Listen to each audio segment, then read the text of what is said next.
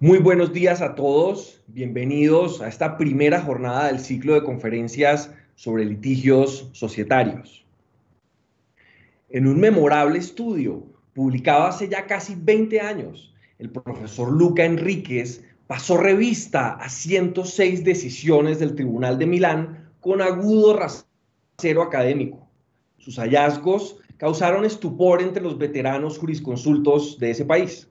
La tierra de Brunetti y Galgano y tantos otros autores citados hoy con mayor frecuencia en Colombia que en Italia, tenía a voces del profesor Enríquez un derecho de sociedades de calidad cuestionable.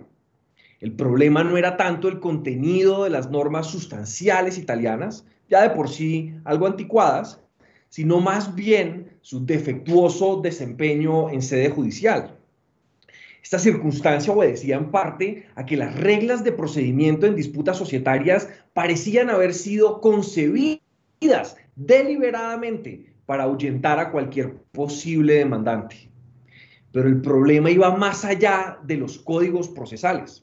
Las sentencias comprendidas en el estudio daban cuenta de un cuerpo de magistrados agresivamente formalista, desentendido por completo del impacto económico de sus decisiones y, lo que era aún más preocupante, deferente ante la expropiación de accionistas minoritarios. Aunque el estudio de Enríquez ciertamente avinagró los ánimos entre la magistratura milanesa, sus conclusiones alentaron un proceso de reforma que permitió con el paso de los años enderezar el rumbo del derecho societario en Italia. Colombia debería tomar ejemplo de esta experiencia italiana. Si bien nuestro sistema de litigio societario es decididamente de vanguardia, con un buen número de jueces y magistrados entendidos en estas materias, aquí también pueden sentirse los síntomas de la enfermedad milanesa identificada por Enríquez. Para comenzar, los empresarios que se presentan ante la justicia deben transitar por un sistema caótico y de contornos imprecisos. 12 años después de que la ley SAS introdujera la figura del abuso del voto, seguimos debatiendo si esa acción debe llevarse por la cuerda del proceso verbal o del verbal sumario, un asunto en el que las opiniones de nuestros jueces y magistrados cambian al inicio de cada ciclo lunar. Aunque en una sentencia recientísima la Corte Suprema de Justicia optó por la vía del proceso sumario, es posible que al momento de terminar esta transmisión, esa posición haya sido refutada ya por la misma Corte o incluso por algún tribunal superior, como ha ocurrido tantas veces en el pasado. Algo ciertamente más preocupante viene pasando en el caso de las medidas cautelares, un instrumento judicial que ha perdido relevancia en litigios societarios por interpretaciones agresivamente formalistas del Código General del Proceso. Atrás han quedado los tiempos en que el derecho de sociedades era terreno fértil para medidas innominadas de la más diversa índole. Hoy no es posible siquiera solicitar embargos en procesos societarios, una desafortunada restricción que ha promovido tendencias paulianas en algunos demandados. Pero tal vez la principal dolencia del sistema local sea el divorcio absoluto entre nuestras reglas procesales y los postulados económicos del derecho de sociedades. No de otra forma puede explicarse que el sistema de litigio societario colombiano tenga por característica principal un pronunciado desbalance en contra de accionistas disidentes y expropiados. Todo empieza por la legitimación en la causa. Como la mayoría de acciones legales debe dirigirse en contra de la compañía, los accionistas que controlan la administración pueden financiar su defensa con recursos sociales, una prerrogativa que por supuesto no está al alcance del demandante. Esta desigualdad económica suele volverse insuperable cuando se obliga al demandante a asumir los gastos a veces astronómicos de acudir a instancias arbitrales, aún en contra de su voluntad y hasta en las disputas más elementales. Para rematar definitivamente las esperanzas de disidentes y expropiados, sus demandas deberán prepararse casi a ciegas, con las minúsculas migajas de información que puedan obtener mediante el uso de las herramientas procesales disponibles. Y aunque algún demandante lograra sortear con éxito todos estos obstáculos, tendrá finalmente que enfrentarse a una jurisprudencia que varía en forma impredecible, dependiendo del foro al que se acude. De ahí viene entonces la necesidad apremiante de reformar nuestro régimen de litigio societario. Con esta reforma debe procurarse en esencia que los ritos procesales colombianos estén correctamente alineados hacia la solución de los problemas de agencia propios del derecho de sociedades. Dicho de otra forma, y lo decimos explícitamente, arriesgando excomunión, deben estudiarse los efectos económicos de las reglas de procedimiento vigentes para asegurar, como lo ordena el Código General del Proceso, la efectividad de los derechos reconocidos por la ley sustancial. Este será el objetivo principal del ciclo de conferencias que inicia hoy y que abarcará todo el mes de agosto.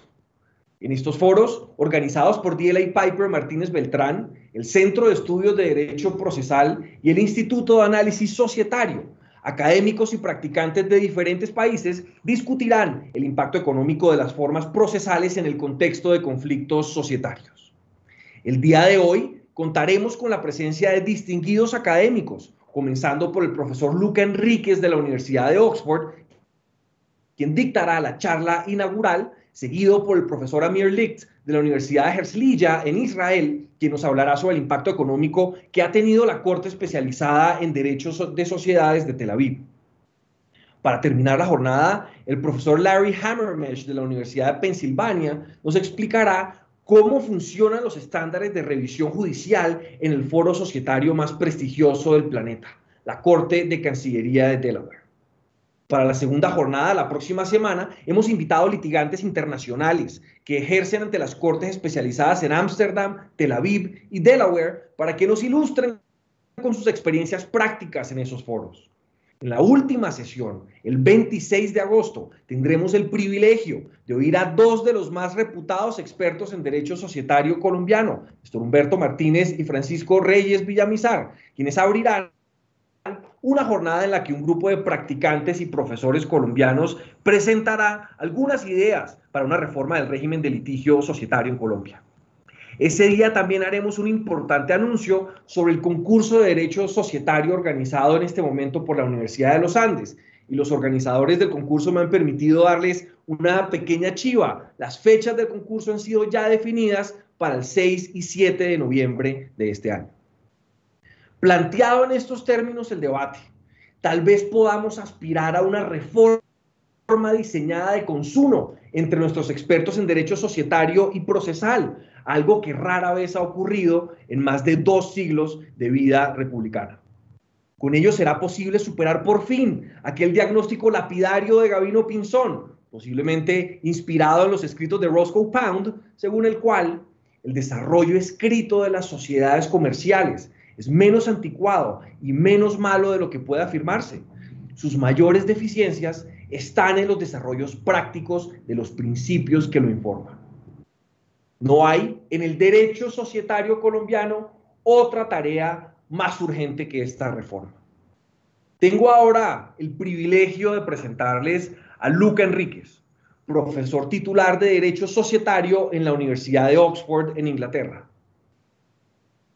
En la larga carrera profesional del profesor Enríquez, debe destacarse su paso por las universidades de Bolonia y Harvard, siempre en altas plazas académicas, así como su distinguida trayectoria en el servicio público italiano. Además de comisionado de Consob, el regulador financiero de ese país, el profesor Enríquez trabajó tanto en el Ministerio de Hacienda italiano como en el Banco de Italia. Sus publicaciones, incluido el estudio sobre el Tribunal de Milán que ya hemos mencionado, se han convertido en piezas de obligatoria inclusión en currículos de derecho societario tanto en países de tradición civilista como del common law. En su discurso inaugural, el profesor Enríquez nos hablará acerca de los atributos esenciales que debe tener un sistema de justicia societaria especializada. El profesor Enríquez hablará por aproximadamente 25-30 minutos y una vez concluida su exposición, si tenemos tiempo, vamos a transmitirle al profesor Enríquez las preguntas que nuestro público haga a través de la plataforma de YouTube o que nos envíe a través de cualquiera de los medios disponibles para tal efecto. Entonces, como ya lo dije, un privilegio presentarles al profesor Luca Enríquez. Luca, welcome to Colombia. The floor is yours. Muchas gracias, Jose Miguel. I really enjoyed your introduction. I cannot go on in Spanish myself. I hope you won't mind. But it was definitely flattering. And I will try to be up to the expectations that you created with your introduction by reflecting again, as you mentioned, on a topic that for me is very important, because coming from civil law jurisdictions, I have always been fascinated by the way corporate law cases are decided in Anglo-Saxon jurisdictions. At the time when I wrote that article that you cited, I was only familiar with Delaware case law. Later on in life, because I became the professor of corporate law in Oxford, I managed to get some insights into English company law and its case law, and it's very different from the US one, of course, as people will know. And it's fascinating to ask oneself how these two different regimes can still be very effective in regulating companies. My reflections today will, in a way, try and make sense of these differences in an implicit way, because I will be, and now I will try to launch the slides. I will be quite theoretical in my approach. I will theoretical, so to speak, but I will not give you examples. I will go through a talk that is really about what makes a good corporate law judge. And so in order to answer that question, one has to first ask generically what makes a good judge with no further qualification. And I think that there are three main attributes for a good judge, or four. So integrity and independence are, of course, key, as obviously the judge has to be able to master the law. And finally, a judge should aim to promote the social good while striving to do so while deciding in favor of those who deserve to prevail based on fact of the case, and striving to strike the right balance between judicial activism and deference to lawmakers' work, because we are, most of us live in a representative democracy, so it's for the parliaments to make the laws. So to be a little bit more specific, by integrity, I mean not only being in the habit of refusing bribes, but also having of oneself the perception of being ultimately a civil servant, where the emphasis is on servant and the idea that a judge provides a public service. So the role of a judge is to solve disputes, and that is a service to citizens and to organizations. And of course, in doing so, the judges exercise a power of the sovereign state. But they should always understand, and that's not something I observe, for example, in my own country of origin, where I am currently now, Italy. They should understand that exercising a power of the sovereign is not the essence of their function. It's a means, it's a tool to make it effective, but it's not the essence of the function itself. And therefore, they shouldn't see themselves as power bearers. They should see themselves as servants. And together with that, the idea of service goes the idea that the law itself, saying what the law says from judges, is the law itself is a social construct that serves society's needs and not the other way around. It's not that society serves the law or anyhow is underneath the law. It is in a sense, but the law itself is meant to help us be fairer, a richer, and better society. Independence is also very important. Judges are for sure everywhere part of the country's elite, but what I would say is that in countries where the jurisdictional function works well, judges tend to perceive themselves as part not generically of the country's elite, but part of the legal elite, and actually at the top of the legal elite, which has to be, in order to function well, somewhat separate from a country's elite to court.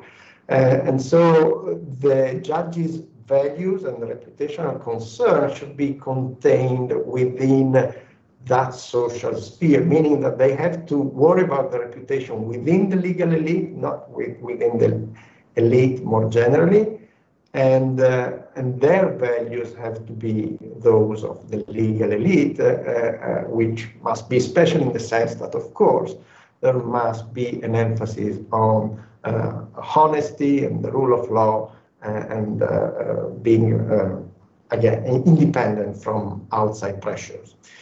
Of course, constitutional law can help to achieve that, but it's more a legal culture issue. And constitutional law and legal culture can do much to ensure the right mix of autonomy and accountability that have to shape the way judges do their job.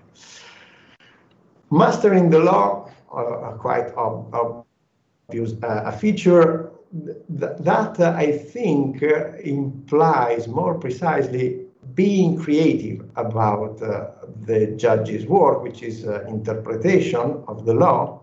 A judge should use all accepted interpretation techniques to achieve the right outcome. And I will go back to what right means in this context later. So in addition to that, mastering the law also means, counterintuitively perhaps, not being captive to the fascination of the law as a subject. It means being aware that the law is only gets alive when applied to facts, and the better the match between the facts and the law, the better the judicial decision. Of course, this is costly, and so legal proceedings are very costly in countries where jurisdiction works well.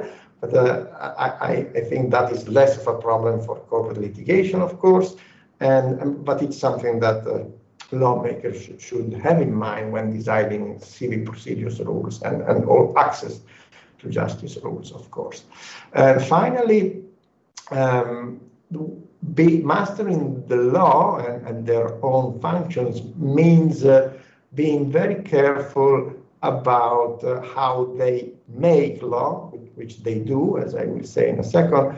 They make law by interpreting the law, and they have to be very careful in writing the holding of their decision, because they must be aware that de jure or de facto a decision has a value as a precedent, and the wider the precedent, the greater the impact, and it might be a difficult exercise deciding how broad a precedent should be. Well, and then the most difficult part, which is what it means to promote the social good. As I said, we can't be naive about separation of powers. Judges inevitably themselves make laws. They are also social engineers or a particular kind of politicians because they allocate goods throughout society with their decisions. And we shouldn't be blind about that. So what ultimate values and social goals guide them is extremely relevant. And the laws and even the constitutions, of course, give them some guidance on what their social goals should be in exercising their functions. But it is always, or it is often at least, incomplete or insufficient guidance. There's always some room for maneuvering, whether because the law is not entirely clear or because the law explicitly or implicitly allows for different goals to be pursued in the interpretation of a given rule as the rationale for the rule. So there is some rule for residual, quote-unquote, social goals that judges are allowed or perhaps well advised to consider when they make decisions. Although, of course, these tend to be sector-specific, so I will come back to this when I deal specifically with corporate law. And going back to this idea that they have to thread carefully in trying to decide individual cases in the right way, it is important for courts, of course, to decide rightly on an individual case, rightly meaning in a way that here that promotes social good, because this will legitimize a court's function.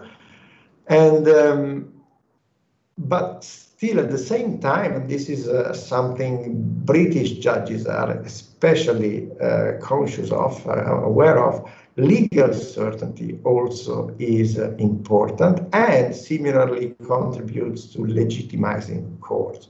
So it's important to have in mind that precedents do matter.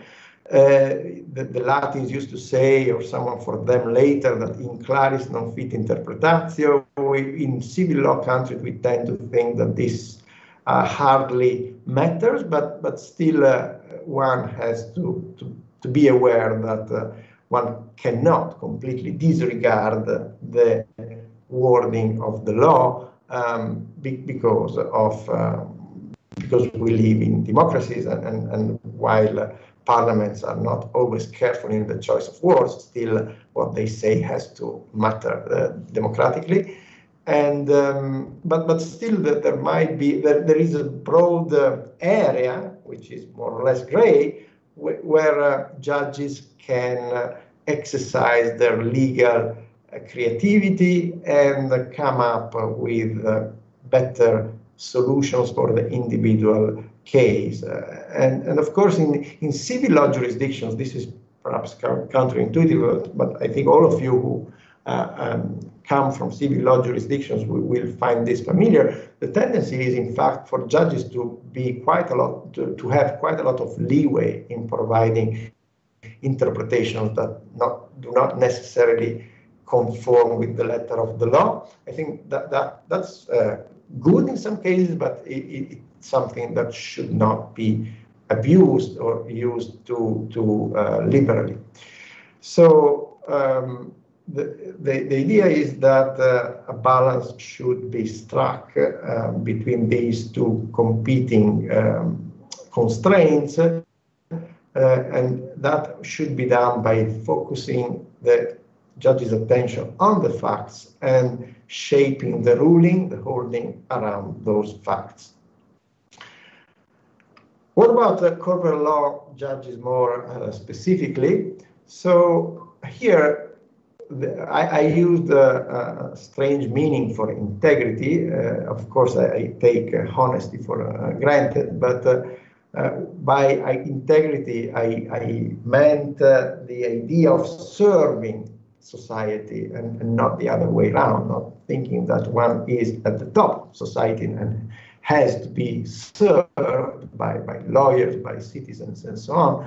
And so that means also understanding the functional nature of the law, and specifically understanding the functional nature of corporate law, which in turn implies, and in the country where I come from, Italy, that's not definitely obvious, accepting that we live in a market economy and markets drive the economy.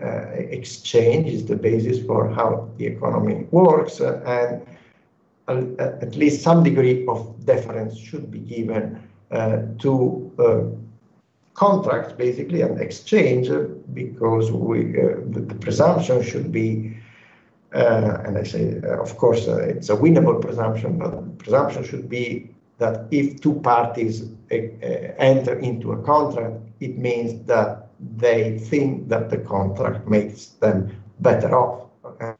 And so it's not a zero or a negative sum game.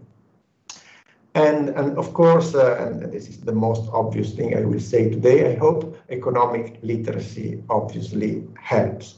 Knowing something about economics is a must for a corporate law judge to do her job well. What about independence? Here it's tricky because the smaller, let's say, economically and physically a country is, and the smaller its elite as a consequence is, the harder it is to compartmentalize the legal elite, which means that judges will be less free of pressures from the outside. And in the corporate law context, these outside pressures come from two sources. One is politics, and that will be especially the case when there is a mixed economy and some corporations are controlled by the state, but it can also be the controlling shareholders, which are prevalent in most jurisdictions. So there is a risk of capture for judges on the part of powerful insiders. That is, as I will argue later, bad. What can be used to counter these risk of pressure from the outside? Well, one may hope that, and one may posit actually, that if the relevant judge has a sense of mission, thinks that what they are doing is important for the economy, and has to be guarded as an important economic function, then the outside pressure should be lower. That means that being a special purpose court, possibly a specialized corporate law court, may help. And we may see, in a way, Delaware as an example of this, because Delaware is a small state, but it serves a much wider market than Delaware, and it is certainly clear that Delaware judges have a very strong sense of mission. What about mastering the law? There is the old saw that repetition is the key to success. This is true also for corporate law judges. If they want to decide cases well, they have to have a heavy case law. They have to repeatedly decide corporate law cases. The more they decide, the better. Because there will be it will not be always the same people. There should be a panel of judges, not individual judges deciding cases, so that more experience goes into the mix and in any decision. And of course, it is important, and nowadays almost everywhere the case that cases are easily available, easy to know, and easily made available to the public, to lawyers, and so on. Mastering the law also implies understanding the effects of the law and individual holdings on people's behavior. Again, given the fact that the law, de jure or de facto, everywhere has value as a precedent, the case law, judicial decisions. So judges, when deciding an individual case, should, I think, ask themselves what implications there will be if people will follow the dictum, will adapt to what the law requires them to do. But also that means being aware that because people tend to avoid constraints that may be harmful to their welfare, then it will be rational for people to adapt in the wrong way to the dictum, that is, engage in regulatory arbitrage, avoidance strategies, and so on. And so in shaping a dictum, a holding, judges should make these sort of considerations, and on the one hand, and given all the constraints of the case, of course, provide for dicta that holdings that will lead to the right behavior, but at the same time that will minimize the risk of regulatory arbitrage or avoidance. And of course, this implies, again, exposure knowledge of economics and finance. One needs not be an economist or a financial economist to be a judge, but core intuitions from economics and finance will definitely help a judge give better judgments. Third point here, doctrinalism should be seen as a tool, not the only tool, not a name for sure in itself. It shouldn't be the end of the story. And actually, one may even argue, and I did that in my article almost 20 years ago, that there could be some form of functional doctrinalism. What I mean by that is that doctrinalism is so rich, we have to recognize that, and allows for so much creativity that a good judge will be good enough to choose the right line of argument and the right construction of the law in order to reach the right outcome and make it more acceptable also to the legal community as a whole. So we should treat doctrinalism the same way as Karl Kraus depicted prejudice a while ago. He said prejudice is an indispensable butler who keeps annoying impressions from entering our house, but we must avoid being thrown out of the house by our own butler. So, of course, in order for judges to perform this kind of role and do these sort of things, it is important that the way they do it is accepted by the broader legal community. So lawyers themselves have to specialize, and the richer accountant, the likelier that it is the case, that's the case. But also they should be educated to share the same functionalist view of corporate law, which leads to the third leg, so to speak, for safe, healthy legal culture, which is academia, which should similarly be open-minded in terms of what the function of the law is and what corporate law is meant to achieve, which is what I turn to now in my last 5 minutes or so.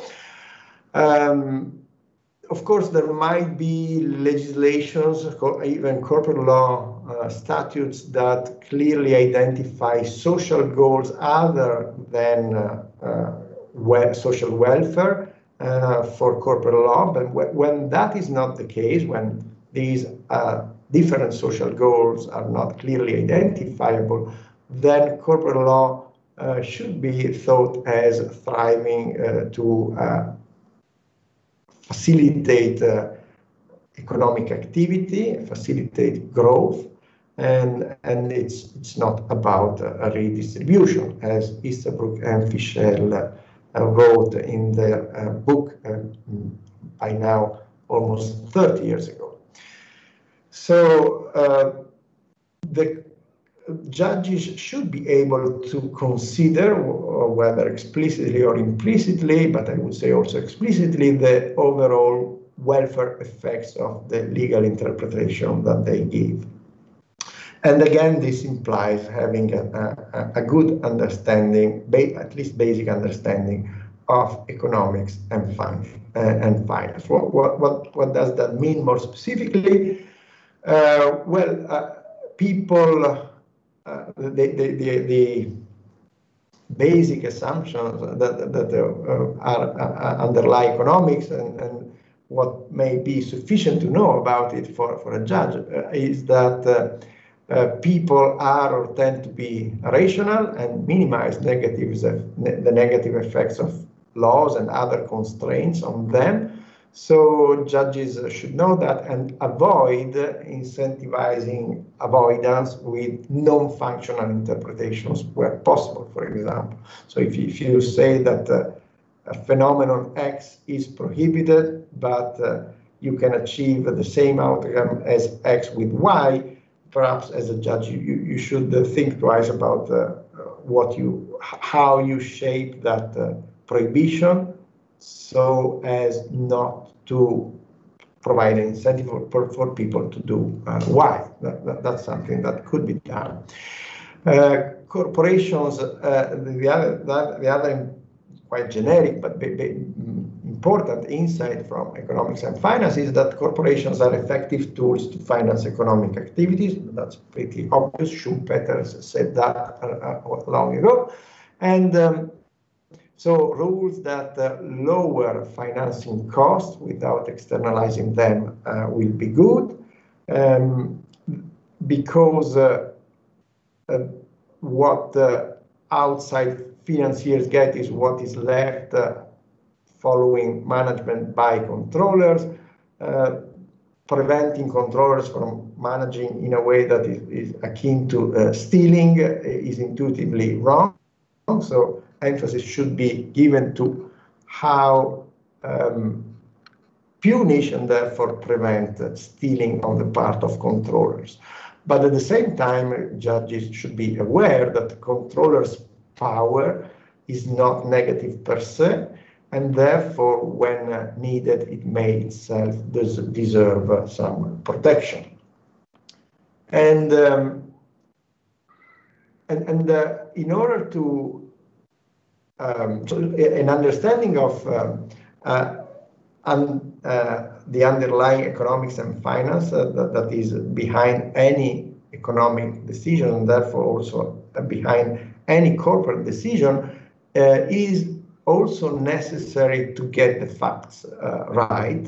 For example, bad judges tend to be unable to second guess expert opinions, for example, about valuation, whereas a good judge should, when needed, try and form his or her own opinion about two contrasting expert opinions, for example, about the valuation of a company, an asset, etc. they should also be able to understand the underlying business rationales of a transaction anytime the business judgment rule doesn't apply, which is basically when violations of the duty of loyalty are brought to the foreground. And so this is very important. Getting facts right allows for greater fact specificity, which in turn allows for greater justice of the individual case while adapting the precedent value of the individual decision. That is, there might be an individual situation where the plaintiff deserves winning, but perhaps the law has to be tweaked a little bit in order to make her a win. A good judge will make sure that the holding that comes from that decision will be extremely narrow. And finally, an understanding of the underlying economics and finance will help using what Delaware practitioners used to call the smell test within the boundaries of statutory law. What is the smell test? It's the idea that a judge should be able to understand when there is something wrong in a transaction and basically find ways to strike it down whenever it stings badly enough. The last slide is just a summary, so maybe I spoke enough, and I will leave you the slide for a second, and thank you very much for your attention.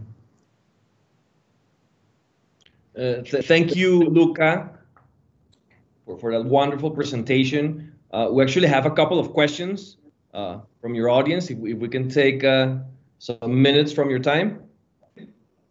Oh, sure, but it's Amir's time, not mine. Also Amir's time. Well, he starts in 3 minutes, so we have, I mean, like room for 1 or 2 questions. I'll try to translate. So there's one here about something you included in one of your slides. You said judges should be creative in order to achieve the right outcome. But some economists say that the civil law judge's toolbox is more limited. So here's the question. Do you think that judges in civil law jurisdictions are more constrained to be creative than their common law counterparts? No, actually, no. As I hinted during my presentation, I think it's quite the opposite.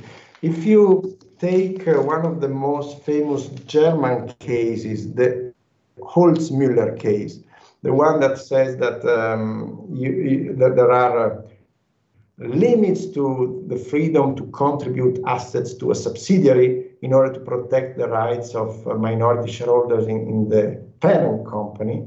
And you see how the judges reached that conclusion. Basically, they say it's the natural. Basically they say we don't need to find a justification in the statute. We as judges have the power to do that. And my impression. So that's an example, but.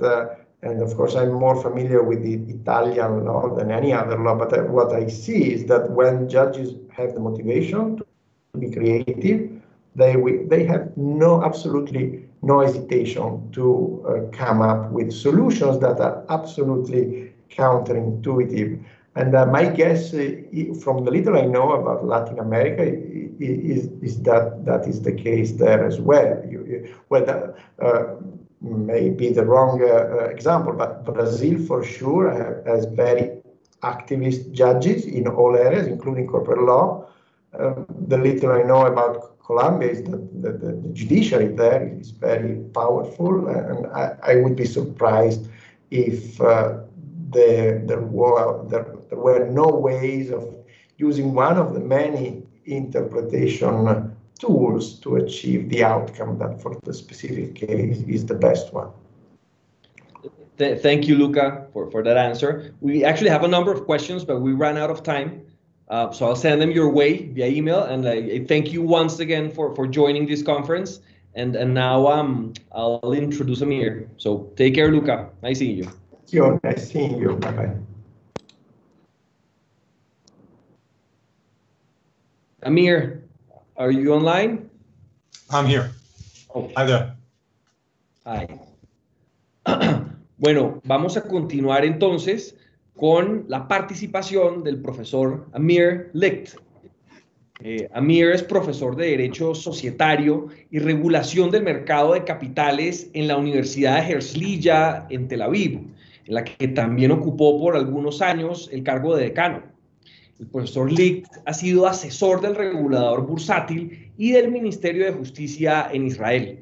Es uno de los principales expertos israelíes en materia societaria, con aclamadas publicaciones sobre conflictos entre accionistas, gobierno corporativo y el impacto de factores culturales en la conducta de los administradores de sociedades abiertas. El profesor Licht nos va a hablar hoy acerca del funcionamiento de la Corte Especializada Societaria de Tel Aviv, una de apenas 4 cortes societarias especializadas en el planeta: Delaware, Tel Aviv, Ámsterdam y Colombia. Son los únicos lugares que tienen cortes de esta naturaleza, y por eso le hemos pedido al profesor Licht que nos hable brevemente acerca de cómo funciona este foro en Tel Aviv y qué impacto ha tenido en Israel. Professor Licht, welcome to Colombia. The floor is yours. At the end of your talk, we'll probably send some questions your way, and you have half an hour. Thank you for joining us. Thank you very much, Professor Mendoza. Thank you for the kind invitation. Let me share my slides. Just a moment.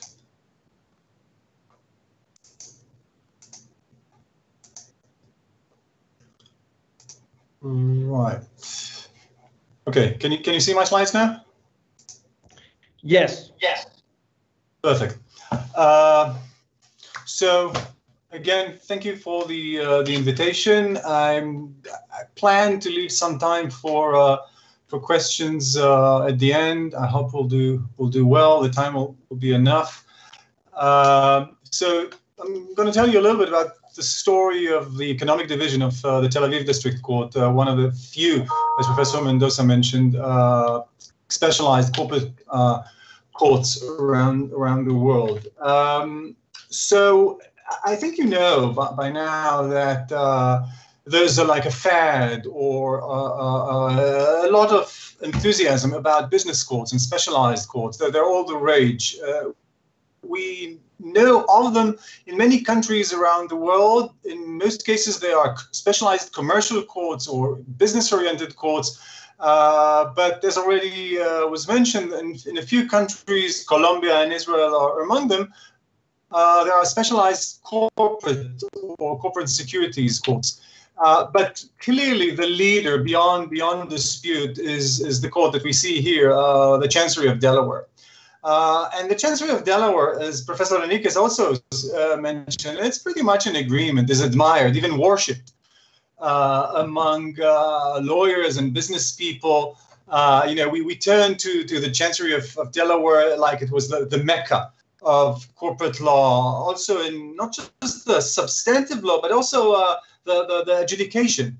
And what really is special, and is not in dispute, about the Chancery and the Delaware court system, it combines high quality of lawmaking, justice making, administration of justice, adjudication, high volume, a lot of decisions, big transactions, also economic volume, and very high speed. I mean, the Chancellor of Delaware and the Vice Chancellor turn around massive cases within days. So this is like the model of a specialized corporate system. What about the Israeli experience? That's the topic of my presentation. We talk about basically a division, a part of the Tel Aviv District Court that was established or defined 10 years ago, in 2010. And this is, if I can just summarize it, this is a story about a well-intentioned reform that went wrong. And the reason why it went wrong, at least to my mind, is because too many people were blinded by the Delaware appellation. And that's a lesson I would like to kind of examine or investigate during my presentation. If we are to summarize the bottom line of this 10-year experience that is still going on, turned out to be very good for lawyers. It is questionable in my mind, or at least arguable, debatable, whether it was good for business, which is the constituency that we are to serve. We have to begin it with a prehistory. And in our case, the prehistory begins in 1917. This is when Great Britain, towards the end of World War I, conquered Palestine. You can see here in the picture, that's like an iconic image. You can see General Allenby, the commander of the British forces, entering the old city of Jerusalem. Jerusalem surrenders. Before 1917, for 400 years, Palestine was ruled by the Ottoman Republic, by the Turks. But what followed is a period between 1922 and 1948 when Palestine was ruled by the British Empire, but not as a colony, but under a mandate from the League of Nations.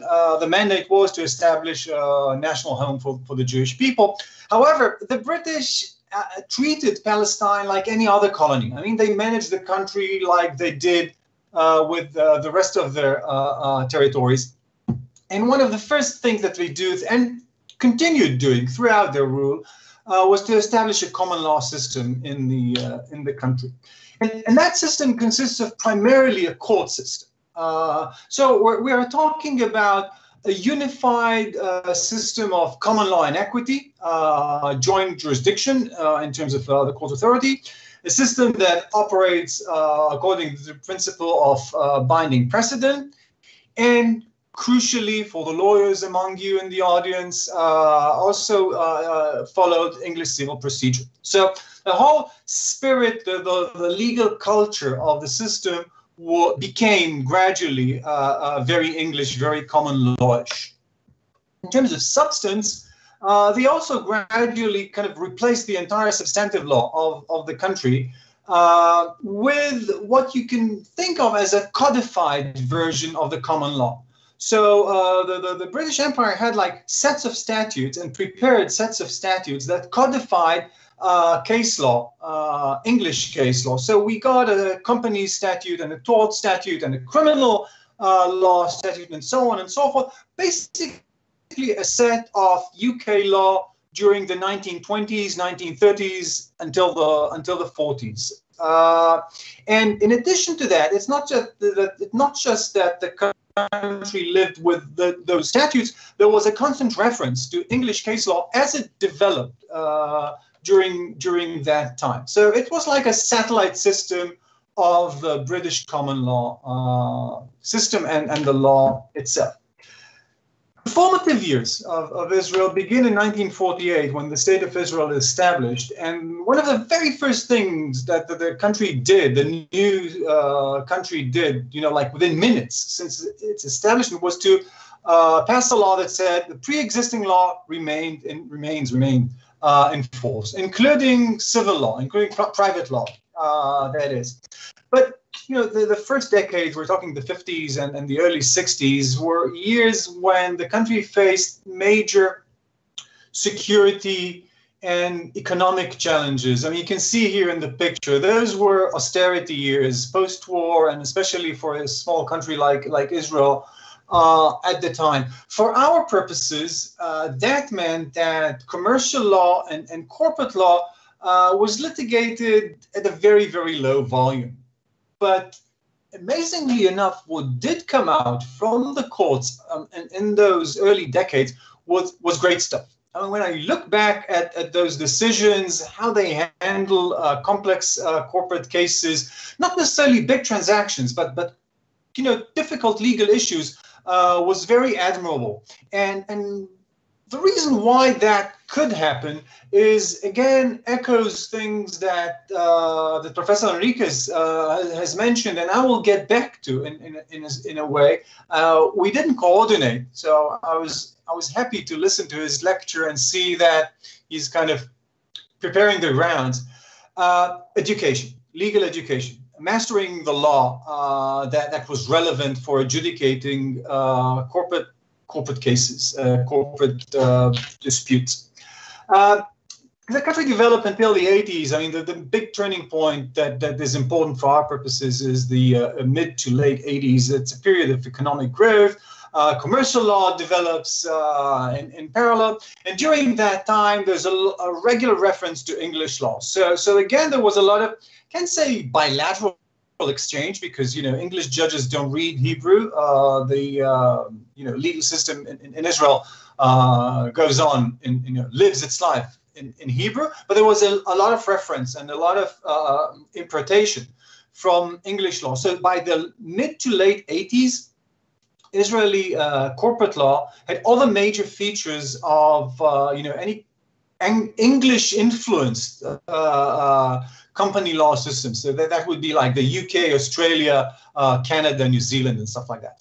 So we're talking about a very developed body about the duty of loyalty, a decent set of rules about the duty of care as we know it in the business context, meaning a doctrine that is roughly equivalent to the business judgment rule, not the Delawarean business judgment rule, but something quite along these lines. A well-developed body about oppression. So this is the major doctrine that serves to regulate abuse of power by controlling shareholders. And oppression of the minority is the old doctrine. It was replaced in the 80s in the UK and shortly thereafter also in Israel with a kind of a more modern, more flexible, but essentially equivalent doctrine of unfair prejudice. Again, regulating the power or regulating abuse of power by controlling shareholders, and crucially for adjudication, derivative actions. So as you know, the big challenge in corporate law is how can you take the insiders, the powerful insiders, be they managers or controlling shareholders, how you take them to court, how you bring them to justice. And the answer that the common law system, primarily the English system, has developed is the derivative action. And Israel followed the same body of law and the same doctrine developed in Israel. What we didn't have until pretty late, until the late 80s, was class actions. Again, that was a consequence of our UK heritage. UK law doesn't like class actions. It doesn't have class actions to this day. In fact, there's some substitute that was developed just recently. So this, as you can understand, this puts a hurdle to any kind of mass torts, including securities litigation. So, like to summarize the body of law at the 80s, turning into the early 90s, substantive law was in very good shape. But because there was relatively low litigation volume, we had like seminal cases and major principles, but not a lot of detailed rulings, and virtually no securities litigation and virtually no securities law to speak of at the time. Now comes the big leap. Between the 1990s and the 2000s, the Israeli economy and the Israeli market economy developed very rapidly. The stock market grew very substantially, and probably the most important economic development was the emergence of the high-tech sector, and it boomed. It boomed in a very important way. There were big transactions by that time, a lot of international investment flowing into private companies, and an important development that also kind of bears on our topic was that literally dozens, we're talking about dozens of Israeli companies that went to the NASDAQ and listed, mostly the NASDAQ and New York Stock Exchange, listed their shares on American markets and kind of created a bridge and a channel of influence from the US, primarily in terms of securities regulation law, but also in terms of opening to Delaware law, to corporate law. Also, in the late 90s, mid 90s, through legislation, a mechanism of securities class action was introduced, but they were relatively few at that time. They grew in number only later. The courts, however, were slow to develop to respond to these developments, and now you can see the seeds where the seeds for the development of the establishment of the economic division were sown. Those proceedings, that litigation that did take place, tended to be lengthy. We're talking about many months and usually a good number of years. Like the most famous securities class action litigation overall took some 15 years to resolve. And you know, a couple of years was like the average time for a corporate case to litigate, and that created some frustration. Now, probably, and this is my interpretation, but I think most people would agree with that, the most important factor that pushed for the establishment of the specialized court was actually the securities authority. It was the government and the specialized securities regulator that I can say, I mean, IT securities regulation, and they suffered a number of embarrassing setbacks during the 1990s and early 2000s. Clearly silly mistakes by inexperienced judges.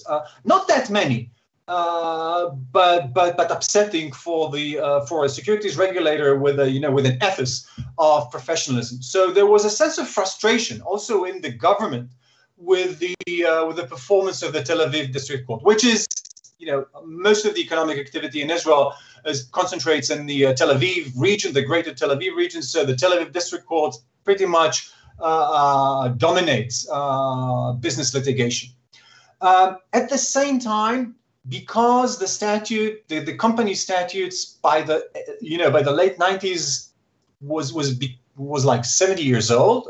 It was introduced by the British rulers in 1929, was amended a number of times, it's not modernized. There were many calls from the business sector to modernize and to have judges with more business expertise. And in general, people said, be like Delaware. Let us be like Delaware. Look at Delaware, see how they do it, and let's do it. Let's do the same over here. Now, here in parentheses, you can see. I mean, you don't have to be cynical to be suspicious. So there are always private interests. They cannot be ignored. One can tell a story of, a public choice kind of story, how, well-organized business groups or interest groups shape or affect the development of the law. I can't prove that. I have my own theories. These are not conspiracy theories. These are, ideas about people who are, or sectors who have an interest in certain developments in the law. Keep that in mind, okay? This came up also in Professor Nikis's lecture, and it cannot be ignored. The big event was in 2010 when the economic division of the Tel Aviv District Court was established. I mean, it's not a new court, right? It's just a division within the district court that oversees all of the litigation in the district. Basically, three promising, brighter than average, but not, the best, not necessarily the best and brightest, but clearly promising judges were identified, and they were allocated to this new division. And that division, through a legal amendment in the, basically civil procedure statute, had jurisdiction over corporate and securities cases, including criminal securities cases. I mean, public enforcement of the securities law. And the idea was that these three judges will specialize, will gain expertise. They will become more familiar with, financial economics of big transactions and so on. All the issues that Professor Enriquez also mentioned, and the media celebrated. You can see here in quotation marks, from Delaware to Tel Aviv. So Delaware was the model, the thing to be followed, the example to be followed. At the same time, an unrelated development, but took place at the same time, because there was a lot of, the caseload in the Tel Aviv district was very heavy. Another district was established. It's called the Central District Court, with overlapping territorial jurisdiction. So there was like competition. You could choose where to file, whether in the Tel Aviv District Court, like a corporate or securities case, and that would go to the economic division, the specialized panel, the specialized court, or you could file to the Central District Court. And then what would likely happen, and did happen, is that basically two judges, one of them exceptionally brilliant, now sits at the Supreme Court, another one very experienced, kind of a seasoned common law judge, and they, not by design, but by coincidence, serve as a control group for the economic division. What happened? How am I on time? Okay. In terms of performance, technical, rough, dry numbers, by impression, if you ask, the lay business person who, is familiar with the issues, the business community is happy. There is the image, the public image that, businesses served.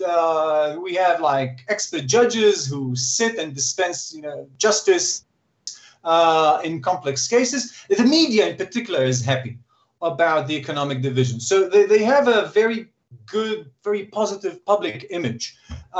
When you look at the numbers more carefully, the picture is more balanced, I should say. There's a study by Yifat Aran, a Stanford Law graduate, that was done in 2016. So it was done after 5 years. That's a caveat, but this is what we have. It's a very careful study about, the development of cases in the economic division. And what she found is that essentially cases took about the same time as before. So there was not much of change in comparison to the period before the specialized court or the specialized division was established, and also roughly similar to the quote-unquote control group, the central district. Why? How come?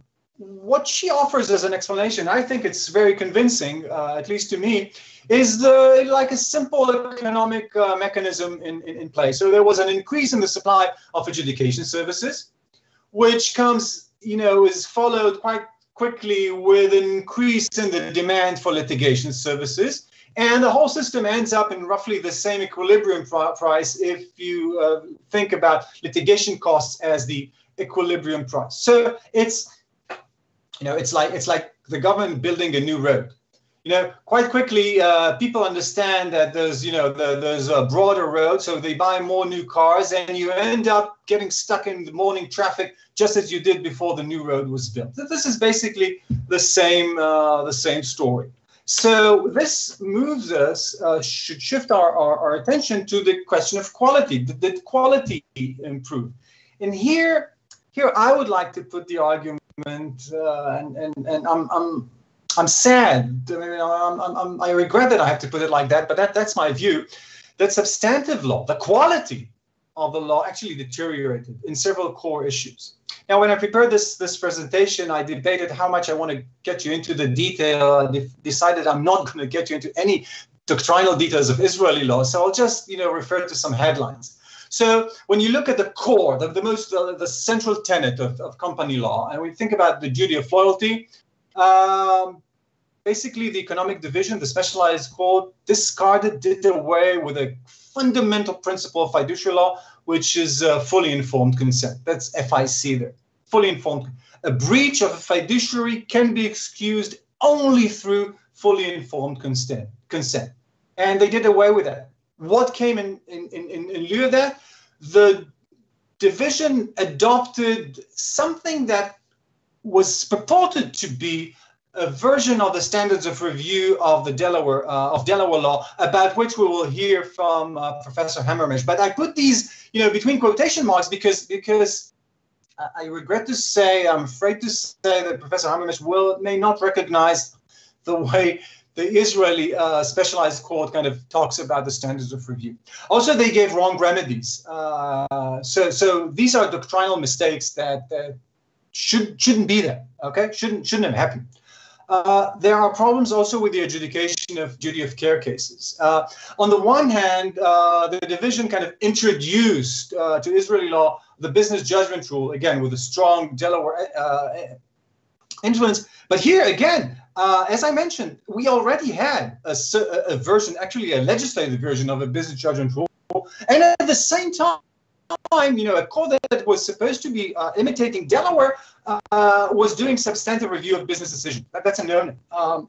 Let me, for the interest of time, let me skip the special litigation committees. That's another story. But what is important is that in many cases, the specialized court invokes Delaware law. This is how it's done in Delaware. We're going to do the same. This is how the Delawareans do that. We're going to do the same. Notwithstanding the fact that in certain cases, the Israeli legislation, the statutes, says something different, and quite, every once in a while, established principles of English law in Israeli law say something different, and maybe even in Delaware. A disturbing feature of this trend or this development is that the Supreme Court tend actually to defer to the district court. So the higher instance in the system actually gives a lot of deference to the specialized court, and that's a big question why.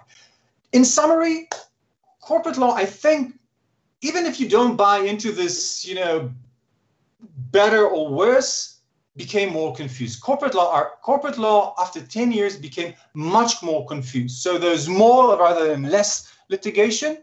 And surely the lawyers are happy, but I'm not sure that business people should be happy. Let me summarize with some brief lessons, some insights. Again, these are my views. You could hear other views. The first is maybe obvious, but it does have force here. There's no silver bullet. If you want to kind of upgrade your corporate law corporate adjudication or corporate cases adjudication, there's no quick fix through some, let's establish a little court and they will do just that. In fact, the Israeli experience tells you that things can actually get worse. And you have to be very careful about that. And here it's important for me to emphasize that all of that was very, very well intentioned. I mean, the court system in Israel is very clean, in terms of absence of corruption. Local government may not be that clean, but the court system is at a very high level of integrity. So this is done for good reasons, so to speak. Another lesson, imitation is difficult. I mean, you want to follow the leader, you want to learn from the experience of the leaders. You can adopt, including from Delaware, but you'll have to adapt according to the local needs. So the example that I give to my students usually is that it's very difficult. It's hard to upgrade a non-US car with US car parts. So suppose we have a nice, a Jaguar car from the 80s that's still running well, but could use some upgrades. You're not going to do anything good if you use car parts from a Chevy Corvette. Like a Chevy Corvette is a fine car, but its parts don't, interact well with the old English cars. So there's a way to do that. A lot is needed. And I'll finish with a point that Professor Enriquez mentioned more than once. Mastering the law is key. It takes a lot of legal education, not just the judges, but the entire legal community to be able to argue cases, to design transactions in a way that would be litigated later on in a way that is consistent with the way you want the law to operate. That's it. Do we have time for questions? Thank you so much, Amir. That was extremely interesting. We actually have a couple of questions, but only 1 minute before Larry set to start. So I'll just pick one question randomly. Let me check it. Okay, here's one. Do you think that there should also be a specialized court of appeals above the economic district court? And I'll complement it. Do you think that may be a remedy to correct some of these deficiencies you have noted in the decision-making process and the presence of the economic division? That's a very good question. There's not a good reason to bypass the Supreme Court. I think the key point here is to keep studying the law, regaining the expertise that was in existence. That's the big mystery. Let me remind you, the early judges were true experts in company law. The kind of expertise that you see today among English judges. So I would not kind of bypass or replace the Supreme Court. And, you know, despite like the like gloomy atmosphere of my presentation, I'm actually optimistic. I mean, that's the power of a common law system. It has this tendency to correct its own mistakes. So I think that over time, people will realize that, you know, Delaware is fantastic, but you need to use these like US car parts in a way that is consistent and compatible with the working of a legal system that is primarily English structured. Fantastic, Amir. Thank you once again for your time. Now we're very pleased to welcome Professor Larry Hammermesh. Larry, nice to see you again. Delighted to see you. Oh, sorry. I'm going to make a short introduction. Go ahead. And then just hand it over to you. Muy bien. Vamos a seguir ahora con el profesor Larry Hammermesh. El profesor Hammermesh es el director ejecutivo del Centro de Estudios en Derecho y Economía de la Universidad de Pensilvania y profesor emérito de la Universidad de Widener en Delaware. Desde el año 1995, el profesor Hammermesh ha formado parte de la Comisión de Reforma Legal del Estado de Delaware, el cuerpo colegiado que tiene a su cargo la curaduría del sistema societario más sofisticado del planeta. Como lo mencionaron hace algún rato, las leyes en Delaware se actualizan todos los años. Es un proceso constante, gradual de mejora legislativa. El profesor Hammermesh ha estado en el centro de ese proceso desde el año 1995. También ha participado en la preparación de las leyes modelo en materia societaria que publica la Asociación de Abogados Estadounidenses.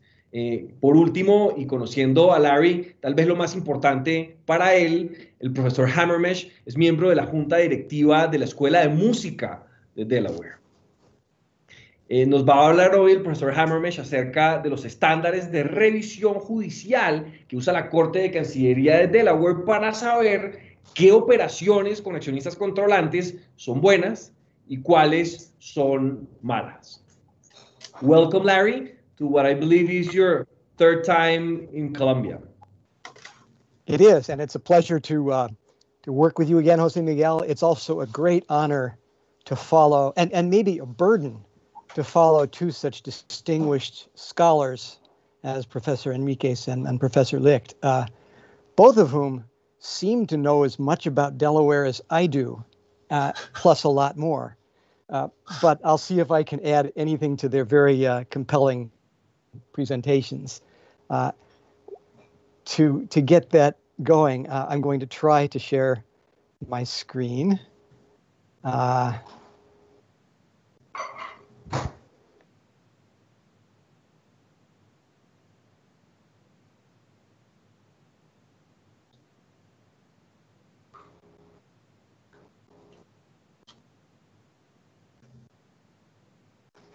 Not having luck with that right now.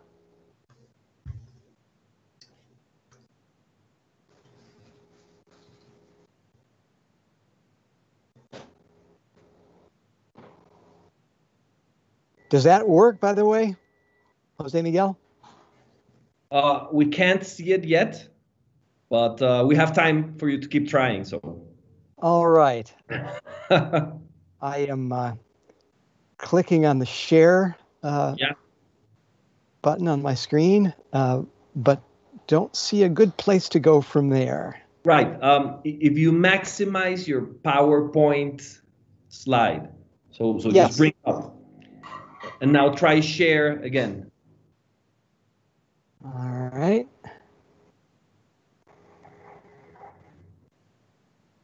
Say something when if it comes up. Yeah. We good? Nope.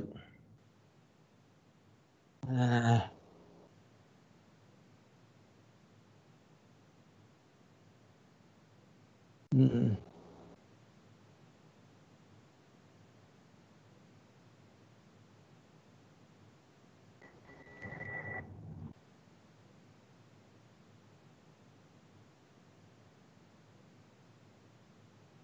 Any luck yet? Nope. No.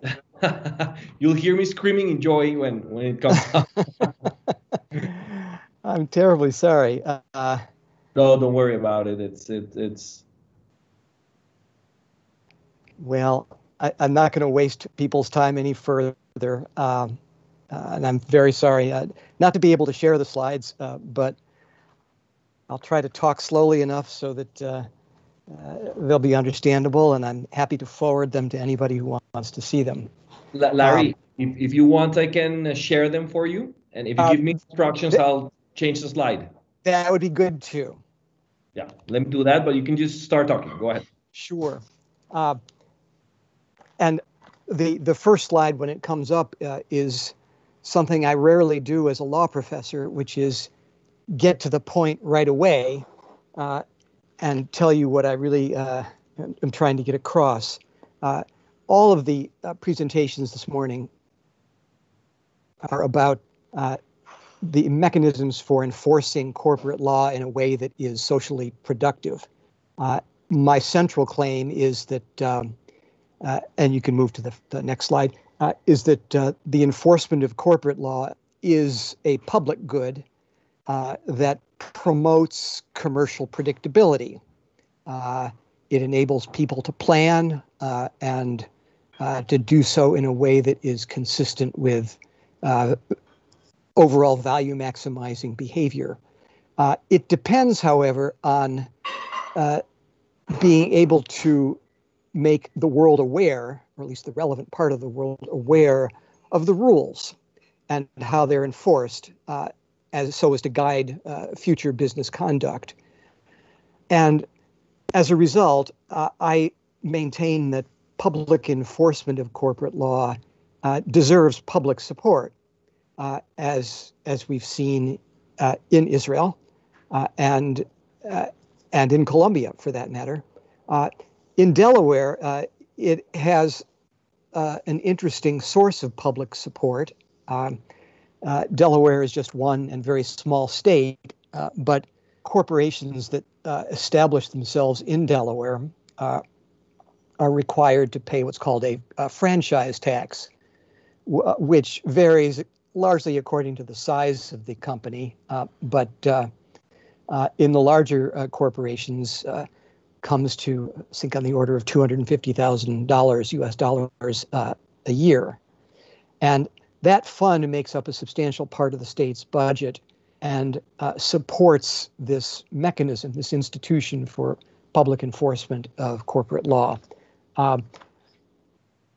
So the next slide is just a very brief review of what corporate law actually enforces. So if you'll move to the next slide, you'll see that we're talking about enforcement of the obligations from whatever source, principally common law, of corporate directors, officers, and controlling stockholders. And in practice, this is largely the duty of loyalty and has its greatest impact in regard to related party transactions. In the United States, this is oddly simply a matter of state law, and there are 50 states plus the District of Columbia that each have their own corporate law. But Delaware's is, as has been said, the dominant body of law in the United States. And the duty of loyalty is entirely the creature of judicial imagination and application. In Delaware, at least, there is no statutory foundation for the duty of loyalty. It's purely a common law creation. And as applied, and Professor Licht referred to this, there are various levels of intensity with which Delaware judges will look at challenged transactions. The baseline, the default, if you will, is the business judgment rule, which in Delaware simply means that if there is a product or a transaction that is the product of ordinary director approval, then any rational justification will validate the transaction, which basically makes it impossible to challenge in litigation and results in typically throwing out the case before any great amount is spent on discovery and other litigation practice, let alone trial. So a very deferential standard. And at the other end of the spectrum is the most intensive level of scrutiny, which in Delaware is called entire fairness review. And that's a scrutiny that's reserved for transactions which are the product of decision makers who suffer from a conflict of interest, where that conflict of interest has not been overcome and the transaction has not been validated by independent and disinterested corporate actors. In entire fairness review, the person who is defending a transaction bears the burden of demonstrating that it's fair in all of its aspects, procedural and economic. And when that standard of review, that intensive level of scrutiny applies, full trial and discovery and all the expense that Professor Enriquez referred to is necessary. There's also a considerable level of uncertainty, which means as a bottom line that nobody wants to be in that soup. And there is a very strong incentive to avoid entire fairness review. So who does this enforcement? Next slide will show you that, as you know, it's the Court of Chancery. There is an appellate court that supervises the Court of Chancery. It's our Delaware Supreme Court. But the Court of Chancery is on the front line. It's the trial court that sees and decides most of these cases. It is a very odd institution, a historical anachronism, really. There was a period in England going back 400 or 500 years where there were separate law courts and separate equity courts. And that system was transported to then the colonies, became the United States.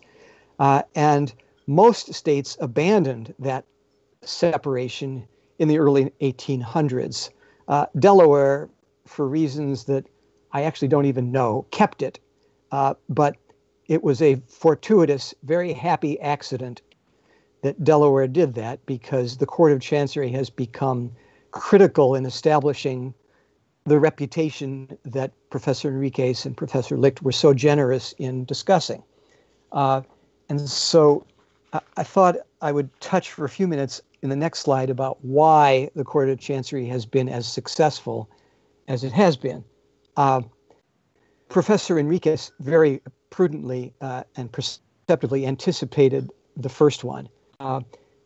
As a court of equity, historically, the Court of Chancery has had a very limited scope of jurisdiction. It handles corporate cases and it handles trust cases and guardianships. But basically, it handles cases that have some fiduciary content, where there is fiduciary conduct to be evaluated. Doesn't handle criminal cases at all. Doesn't handle ordinary tort cases, debt collection cases, and therefore has a very concentrated body of cases on its docket. The result is specialization, and that specialization exposes the members of the Court of Chancery to a rich diet of business law education and experience. And as Professor Enriquez correctly observed, that's been an important reason for the court's ability to handle cases as expeditiously and sensibly as it has. And by the way, I don't agree with every ruling of the Court of Chancery. Nor do I agree with every ruling of the Delaware Supreme Court, and they don't always agree with each other. But on balance, they do a pretty good job. One of the contributors to the predictability, the predictive value of litigation in the Court of Chancery is that, unlike many courts in the United States, there is no jury. That's part of the historical accident of its heritage from England. There is no jury, so the decision-making doesn't go into an impregnable black box whose reasoning you can't really see. There are also no punitive damages allowed in the Court of Chancery, again, that drawing on its equity history, and that contributes to a great deal of the comfort level on the part of business participants with the court. Another element, really interesting one at the moment, is one that doesn't go quite as far back, but in the late 1800s, the Delaware General Assembly adopted a provision that requires that the members of the Court of Chancery, and I'm simplifying a little bit, but that the members of the Court of Chancery be no more than a majority from one political party and the remainder being from the other political party.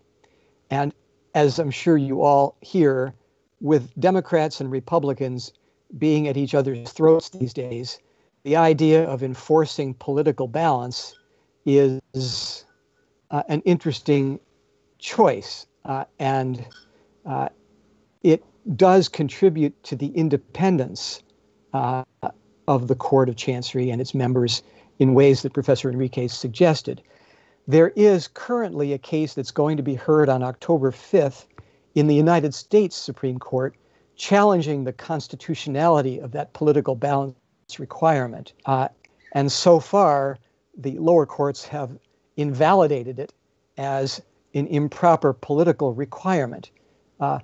One of the exceptions to the rule that prohibits that kind of political requirement is a rule that says that if the officer in question is one who serves a political or policy-making function, then that political balance or political tests are appropriate. So it's very interesting for me to hear Professor Enriquez talk about judges correctly, I think, as having a policy-making role.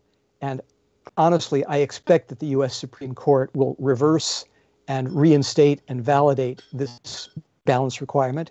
But I'm not always very good at predicting judicial outcomes, so we'll see. The next element of the Court of Chancery's success is what I call its public-facing character. It invariably decides cases through reasoned opinions, and most often they are written opinions. So the whole world can see what the court is thinking and why the court reached the decision it did. That alone compares favorably to the sort of confidential world of arbitration, where you don't necessarily even hear the outcome, let alone find out why an outcome was reached. Another thing that Professor Enriquez mentioned that's relevant here is the sense of mission that members of the Delaware Court of Chancery feel. They are stewards. They perceive themselves as having a stewardship responsibility, and as a result, they participate actively in public discourse with bar association programs, with continuing legal education programs, writing and law reviews. And again, this compares differently with arbitrators who largely function quietly and confidentially, sometimes for good reasons, but it's a very different system.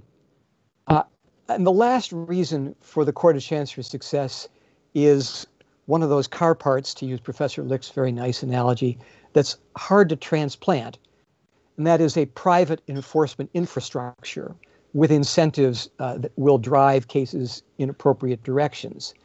There is a very well-developed class and derivative plaintiffs bar, institutional plaintiffs bar, that has a very significant presence in Delaware, and the carrot that moves the horse forward is the prospect of an award of fees in the event of a successful recovery. The Delaware courts can be very generous in awarding fees. The most well-known fee award was won, say, about 6 or 7 years ago in a class action, or rather a derivative suit, in which the recovery was about $2 billion, and the fee award was a little over $300 million. I know some of the people involved in that case, and they still are very generous contributors to some of my nonprofit causes, and so I have a separate reason to be grateful for these incentives. But the larger public reason for being grateful is that incentive system is what enables the Court of Chancery to have the diet of cases that contribute to public learning about how business ought to be conducted. So the next slide, much more quickly, will review the benefits of this system. And as I've said, basically, we're talking about a system in which the courts convey a set of rules that will guide business planning, transactional planning, improve predictability, and do so in a way that balances the cost of a litigation-based system, which are substantial costs, with enhanced commercial confidence. And that system is one that has been known to fail on times, but overall works very well. I thought in the time remaining, as we'll see on the next slide or two, I'll give an example of how this system has worked, and in particular, how it has governed mergers that are accomplished by controlling stockholders, usually where controlling stockholders essentially forcibly buy out the minorities' stockholders' shares.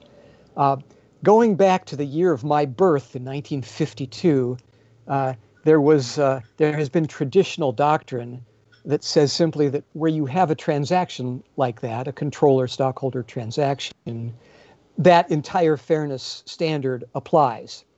And yet, there was case law that said that disinterested stockholder approval by the minority, would restore that judicial deference associated with the business judgment rule.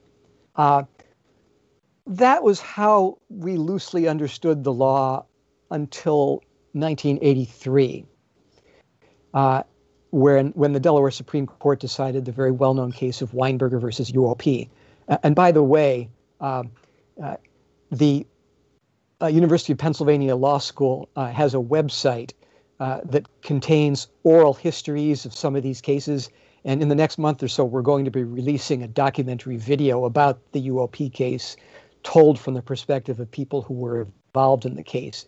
It's been a very interesting project, and there's some other famous cases that are the subject of documentaries. But the UOP case restated the entire fairness doctrine, but made a suggestion that maybe the result would have been different if a special committee of disinterested directors had been charged with negotiating with the controlling stockholder. Well, it didn't take practitioners long and they started to create these special committees in such transactions. And the question was whether or not the use of such committee would restore the business judgment rule, deferential review. 12 years later, the Delaware Supreme Court decided a case called Kahn versus Lynch, which had resolved a previous split in decisions within the Court of Chancery. And it said that, yes, the special committee process will shift the burden of proof, but it doesn't restore the business judgment rule. You still have to decide whether or not the trend was fair. In other words, you have to go through discovery. You have to go through a full-blown trial. There's still uncertainty. So it didn't really accomplish much, the special committee technique. And during the 10 or 15 years after Kahn versus Lynch, there was this well-known, I'll just call it an abuse. The Court of Chancery called it a kabuki dance at one point, where plaintiff's counsel would see that a controlling stockholder was proposing a freeze-out merger, would bring a lawsuit even before the special committee did anything, and then when the special committee negotiated a bump in the price, plaintiff's lawyers would take credit for it, and the defense lawyers would say, sure, we'll give you credit as long as we get to dismiss the case without going through all this discovery and trial. And so plaintiff's lawyers were getting very substantial fees for essentially doing nothing. And it's kept happening over and over again because there was really no good way to follow rules and get rid of or prevent litigation like that at the outset.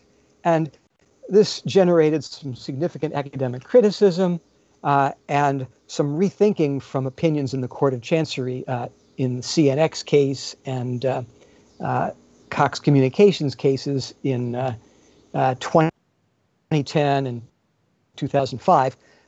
But this all came to a head a few years later, and now for the next slide, in a case called M&F Worldwide, or MFW, where the Court of Chancery in the Delaware Supreme Court engaged in what I think was a classic example of Professor Enriquez's model of how a court ought to behave.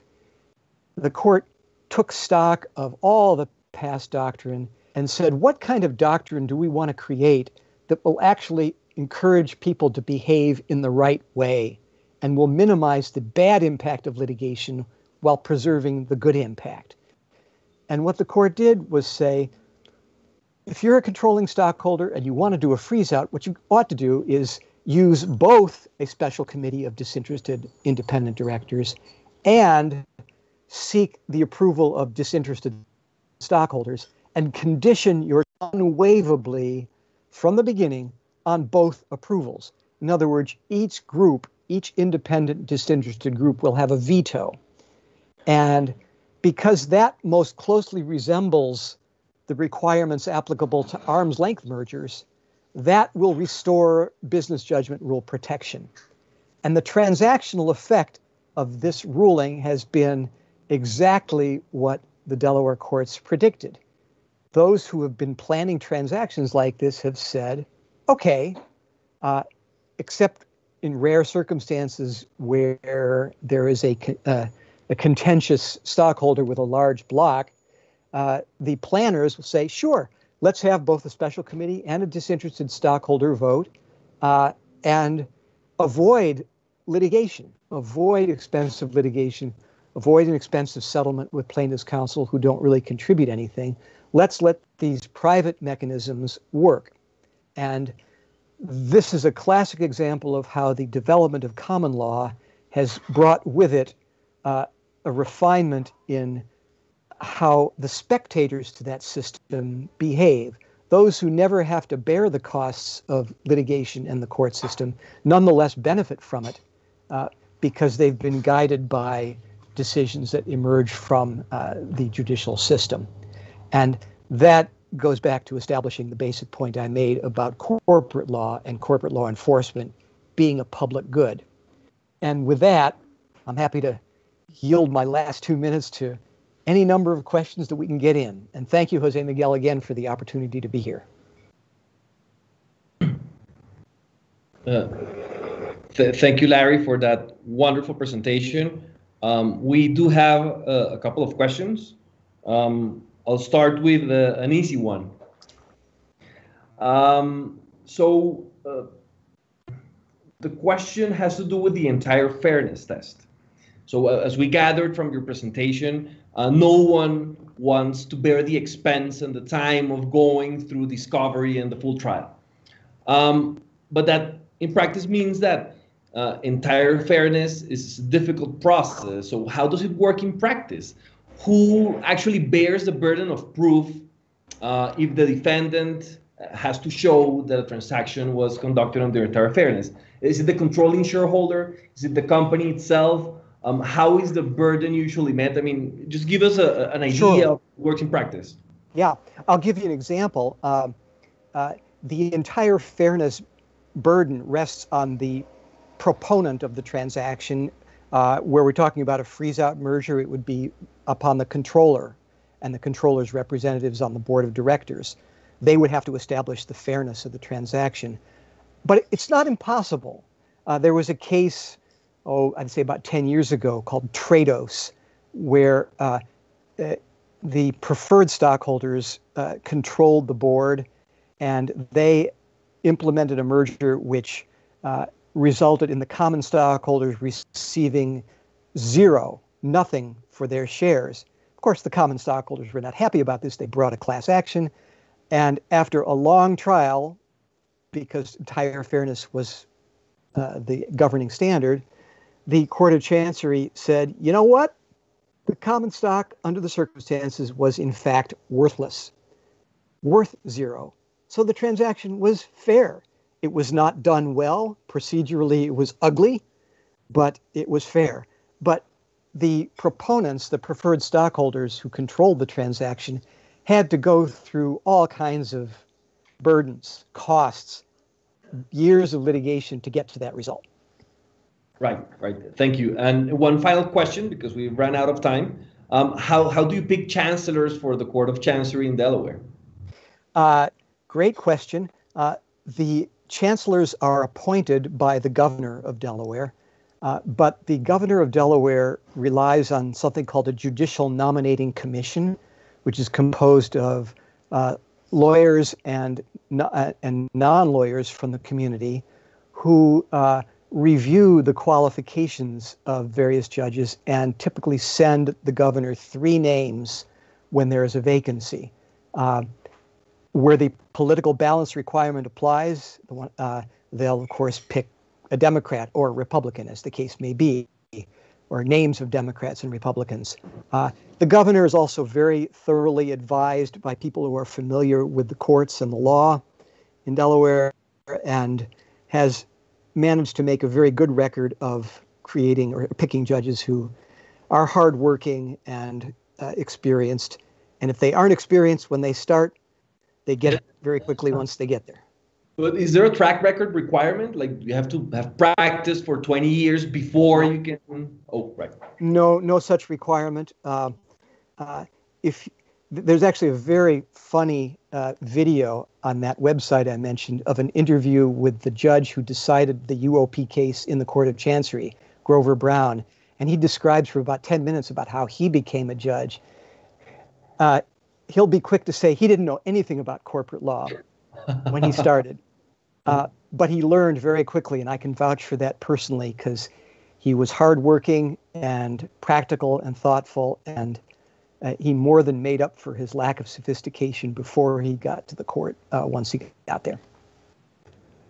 Okay, Larry, thank you so much. We've ran out of time, but thank you, Amir, and thank you, Luke. I see you're still here. It was great hearing your opinions on this matter, and then I'll switch to Spanish to announce next week's event. Thank you all so much. Bueno, pues muchas gracias a todos por su participación y por su atención. Recuerden que la próxima semana, el miércoles, comenzando también a las 8:15, tendremos un grupo de practicantes, de litigantes expertos que litigan con alguna frecuencia ante la Corte de Cancillería de Delaware, ante el Tribunal Especializado de Tel Aviv y ante la Corte Especializada de Ámsterdam. No se lo pierdan, nos vemos en una semana.